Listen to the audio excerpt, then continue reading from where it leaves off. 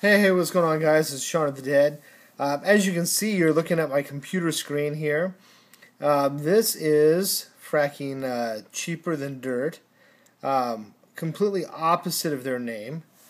I'm going to use my Mora as my little pointer here. As you can see, 22 long rifle, solid point, 40 grain, 500 round bricks. Standard velocity, 150 freaking bucks for 500 rounds of 22 long rifle. Okay, now is that freaking ridiculous or what? Am I the only one that's appalled by the freaking price gouging of cheaper than dirt? I think not. I've seen lots of other videos with it. Let's flip over to arms list real quick. Yeah, that's right. I'm set for this. Look at this. He's got 250 rounds that he's wanting to get 25 bucks pop for, I mean, and we're talking like federal $10 boxes of ammo from Walmart, right? And it's 25 bucks a pop for 125 bucks for all 5 boxes.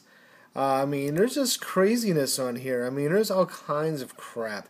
I was looking at this today, and I was just getting more livid by the moment. Here's some 9mm. It looks like Winchester white box, 100 round boxes, 115 grain. It's little value pack boxes. They shoot the crap out of this. I had an IDP-8 all the time. He's wanting 50 bucks a box. That's $20 ammo. That's $20 a box ammo. So this is cheaper at Walmart, right, and whenever you can find it, than he wants the 50 round boxes for. This right here is freaking a $20 box of ammo, and he's wanting to get 50 bucks for. I mean, this is completely ridiculous. This is what I'm talking about on these price gouging and the excessive prices. It's like, don't pay the inflated prices. Do not pay for inflated prices at all. Let these guys sit on all this crap. I mean, look at this. You know, another $50 box. I mean, it's all over the place. It's completely ignorance gone to seed. Now, when I look at this crap, I look at it and I'm just like, man, how can you do that? I mean, it's completely ridiculous. I mean, especially cheaper than dirt. I mean, I've seen $75 boxes for like bulk ammo. That's, you know, $25 box of ammo. I've seen 75 bucks for 550 rounds, but 150 bucks, $149.79, cheaper than dirt, right here on their friggin' website. I mean, how crazy is that? Again, this is Shaun of the Dead. Boycott cheaper than dirt. Boycott anybody that's trying to, you know, do excessive price gouging on arms list. If you and your buddies can, text them if they got their number on there and be like, I'll give you 10 bucks, I'll give you 20 bucks. Whatever the ammo is really worth, just flood them with phone calls, flood them with texts, flood them with emails. Just be like, give them the fair price. I mean, I wouldn't care if somebody said, hey, I got a $10 box of ammo I bought at Walmart. I'll let you have it for 12 bucks. Well, okay, that's fine. You're making a couple of bucks for your time per box. You know what? That doesn't really offend me that much. But making freaking, you know, 150%, 200% profit, that offends me. So, again, this is just to show you about price gouging and, you know, some of the things to do. And again, tell them no. Vote with your cash by not giving them the money.